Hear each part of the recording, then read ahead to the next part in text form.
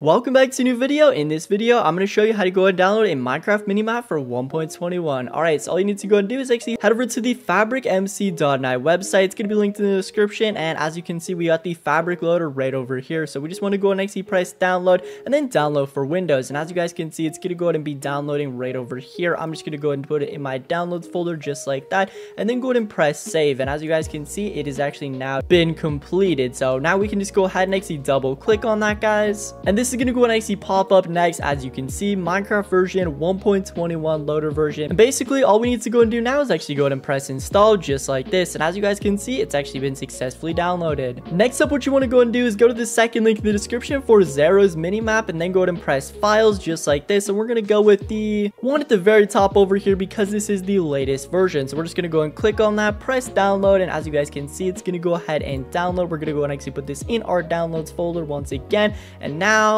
that it's actually been completed. And next up, we actually want to go and head over to the third link in the description for the Fabric API. Then what we want to go and do is actually go ahead and press files, and we're going to go with the one at the very top right over here. Press download. It's going to go ahead and actually download. I'm just going to go once again put that in my downloads folder, and then yeah, once we actually do go and have this, head over to the Minecraft launcher. Just going to go and open it up now. Anyways, I was on a different version before recording this video, but yeah, when you guys actually load up this page, it should already be on the Fabric Loader 1.21 just like this. Now what we want to go and do is actually head over to installations, guys, and then actually go ahead and find the version that we were just on. Press this folder right over here. Then next up, let's go ahead and open up the mods folder, and as you guys can see, we got the Fabric API right over here and Zero's minimaps. We're gonna go and drag both of those right in that file, and then just go ahead and press X, and we should actually be good to go, guys. So now we're just gonna go ahead and press play, and then press play right over here. When the first time you are doing this, it might actually go and download there for a couple seconds, but yeah, it really shouldn't take too long. And as you guys can see, we're actually now right over here, and yeah, we're actually on Fabric modded. Everything seems to go and work. We're actually just gonna go and create a brand new world as well too, so you guys can go and know